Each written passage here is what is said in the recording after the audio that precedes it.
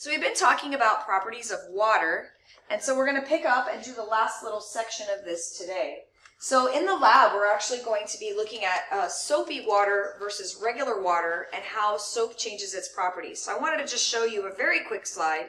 So soap is what's called a surfactant. So things like oil and water don't mix. Going back to yesterday's information, you may recall that water is polar.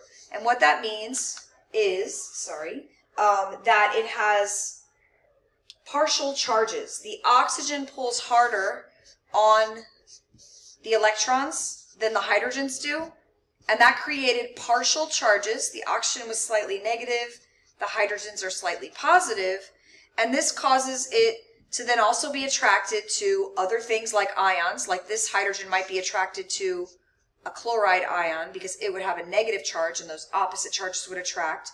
And it also causes waters to be attracted to other waters. For example, the hydrogen could be attracted to the oxygen of a second water.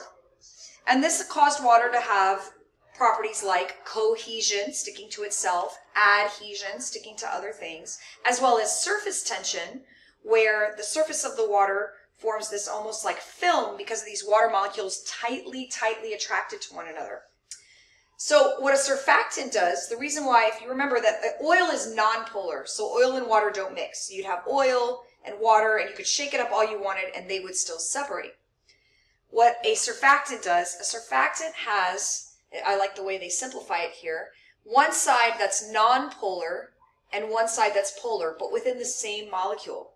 So when you add a surfactant to something like oil and water, the surfactant allows the nonpolar and polar to mix. It sort of hold hands with both at the same time.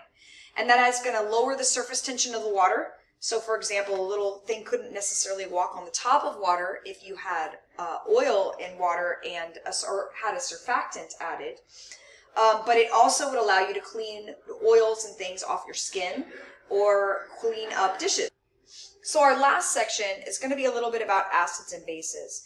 It turns out that water itself can break into ions. Now this is a very tiny thing. About 1 in every 550 million water molecules is doing this. 1 in 5, so this is a tiny amount.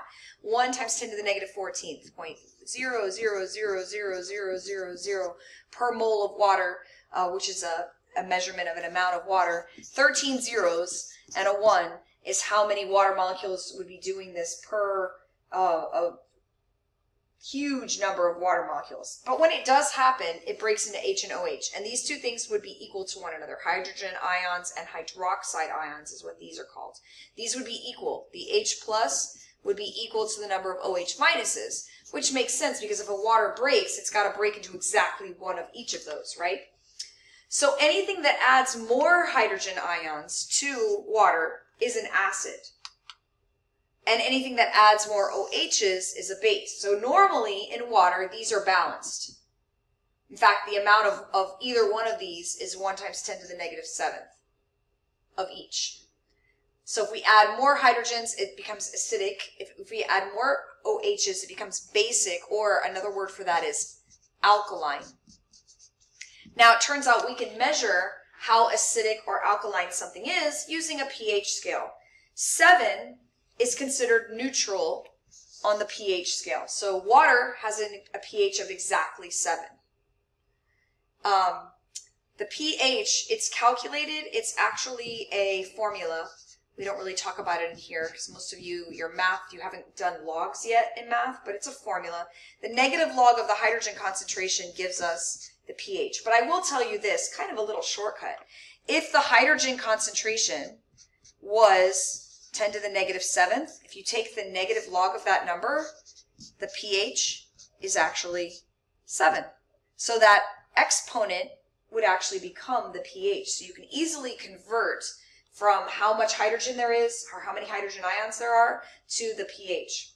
But anyway, above 7 is a base, below 7 is an acid, and 7 is neutral. So our stomach, for example, has a pH of about 2. So it's a strongly acidic environment. On the other hand, our small intestine, which is where our food goes after our stomach, it has a pH of about 8. So it's a little bit basic or alkaline. So all you would really want to be able to do for test purposes for our chapter, because you'll get a lot more of this in chemistry, is answer questions like this. So which one would be a stronger acid, tomato juice or stomach acid? So right here, here's 7. This would be neutral. As we go down from neutral, all of these are acids, but the lower the pH goes, the stronger the acid. So tomato juice is here, but stomach acid is all the way down here, closer to 1. So the one that would be the stronger acid would be stomach acid. All right, what about the strongest base on this chart? Well, again, everything above 7 is a base, but the further up we go, the stronger the base. So the highest number here is 14, and the closest to that would be our oven cleaner, which looks like it's at about 13.5. Yes, you can have decimals for pHs. Milk, is it an acid or a base? Well, its pH is below 7. It might be 6.5, which is close to 7, but this would still be an acid. It would just be a very weak acid. So milk would be a very weak acid. So just make sure you know how to read a chart like that. And last but not least, buffers. So we're not going to go into a lot of details about buffers, but just be aware that your body has these things called buffers. And what they are, they're very weak acids or bases. And what they do is they react with strong acids and bases. And ultimately, here's all you got to know. Buffers tend to prevent your pH from changing too much. So buffers in your blood can keep your pH from going out of whack. So your blood has a pH normally of, I think it's like 7.3. It's not quite neutral, but it's close. If you breathe too fast, you basically exhale too much carbon dioxide, and you then, this is a picture of the reaction that actually happens. So if you're breathing too fast, you have too much carbon dioxide, and it makes this reaction sort of go this way. If you breathe too slow, there's too much carbon dioxide in the blood, so because you build it up in your cells, and the reaction goes this way. But either way, what a buffer would do is it would try to keep everything stable. So think of a buffer as something that could either pick up hydrogens if there's too many, so you could add hydrogens to the buffer, or if there's not enough hydrogens in the solution, it could sort of give them away. You don't have to know this equation here or anything like that. Just know that. Just know that buffers prevent pH changes by either adding in hydrogens if there's not enough, or taking them away if there's too many. All right, now I'm going a little out of order, but I realized that I skipped this section in my videos, so I wanted to go back and just touch on this in case you're using it to study for our next test. So when we talked about isotopes, just a reminder, isotopes had different numbers of neutrons, but were still the same element. It's possible sometimes that an isotope has so many neutrons that it actually makes the nucleus unstable. And we played with this in the lab in that little online simulation. I showed you that if you kept adding neutrons, it would say that the nucleus was unstable. And it turns out that there's a name for that. Those are called radioactive isotopes. And they are unstable in the sense that they will actually break down over time. It's called decay, radioactive decay. And there's different kinds of radioactive decay, but we have uses for these radioactive isotopes. Now, they don't necessarily, they're not necessarily dangerous. Some of them can be. I mean, uranium, you don't necessarily want to come in contact with certain ones like uranium and 238 or something like that. But carbon-14, for example, is around us in small amounts, and we're not harmed by it. So they're not necessarily dangerous just because you hear the word radioactive, even though, yes, some radioactivity can be dangerous. Anyway, this is an example. This is carbon-12, 6 protons, 6 neutrons. Oopsies. This is carbon-13. Notice it has 7 neutrons. And then carbon-14, it has 8 neutrons. So the only thing that's changing here is the number of neutrons. And this one is unstable. In our little activity, you saw this one, like it showed the nucleus sort of shaking because it was unstable. So what carbon-14 does over time is it breaks down at what's called a half-life.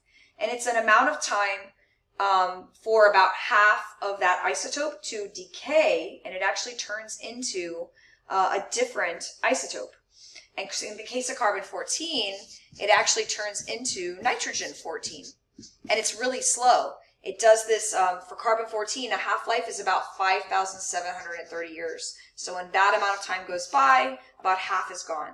And then when another half-life goes by, now it would go from, if you imagine it this way, it would go from half to then after a second half-life, there'd only be a quarter left. After a third half-life, there'd only be an eighth of that left. And so this would be another 5,730 years, and another 5,730 years, and another 5,730, etc. Why is this important? Well, a couple of things. One, there's some medical uses for these. Because they are unstable, they actually give off, like under x-rays, you can see them. They glow. The radioactivity shows up. So we can do things like a PET scan with radioactive isotopes, an angiogram where they inject the isotope into your blood, and it'll actually look for blockages. You could find like heart blockages or brain blockages using an angiogram. You can also use these isotopes for certain cancer treatments like thyroid cancer. If you've ever heard of somebody going through radiation, they're using a radioactive isotope in that case to kill cancer cells. And we can use them for fossil dating. Because they do decay over a period of time, some of them that have a slow half-life and decay very slowly can be used to date different kinds of fossils. So in this case, this Iceman, he was dated using carbon-14, and we estimate the age of this fossil to be 5,300 years old based on how much carbon-14 has broken down into nitrogen over time. These dinosaur bones, this dinosaur Sioux, was very famous actually, was dated using a different isotope, uranium-238. It has a slower half-life. It breaks down more slowly than carbon-14, but they used, again, this isotope to date it at about 67 million years old. So those are some uses in science and medicine for radioactive isotopes.